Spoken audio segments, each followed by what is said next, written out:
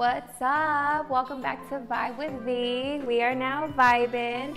Today I'm going to show you how to make 3 nice, refreshing desserts.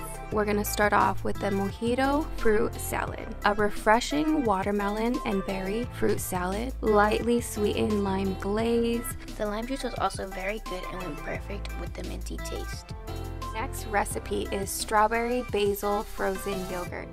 I really liked that this yogurt tastes just like ice cream when you leave it in the freezer for a while. Our third recipe is this delicious fruit and yogurt parfait. The cinnamon and clove really take this parfait up a notch. If you want to check it out, follow along. Mojito fruit salad. You want to get a watermelon that has this yellow spot right here. This indicates that the watermelon has been laying and it's been ripening up. So let's chop it up. We cut the watermelon in half, cut off the top and shave off the outer peel.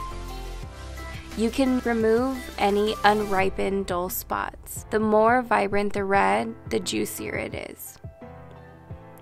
Then cut these in chunks. Next, you're gonna chunk up the strawberries.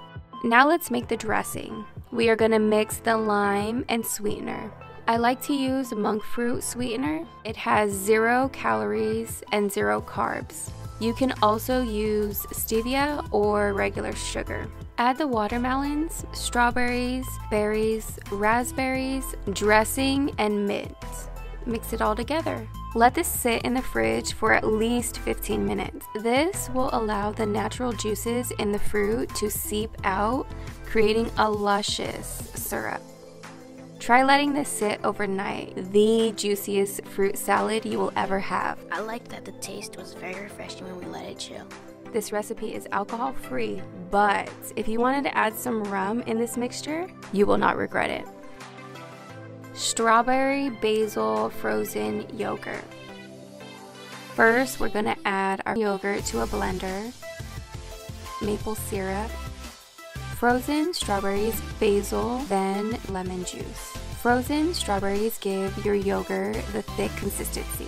We'll need to go in and push the contents down a few times. If you have a blender tamper, this will make your life so much easier. You can enjoy it as is or pop it in the freezer for 3 to 4 hours for an ice cream texture.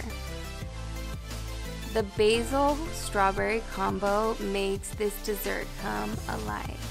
The fruits made it kind of sweet, but then the basil toned it down a bit and made it just the perfect taste. Fruit and yogurt parfait. Lena had to come help because this one is her favorite.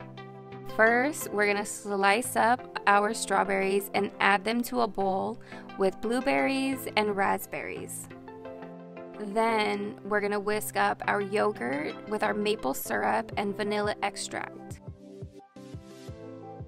Go ahead and put that aside. In your third and final bowl, add your granola, sliced almonds, cinnamon, and cloves to a mix.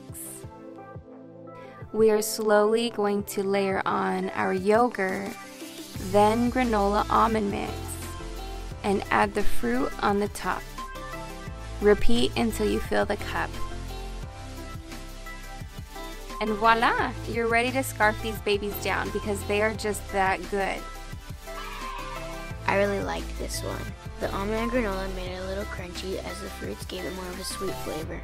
Like the rest of the recipes, you can keep these in the fridge and they will taste amazing the next day. And there you have it, 3 easy recipes.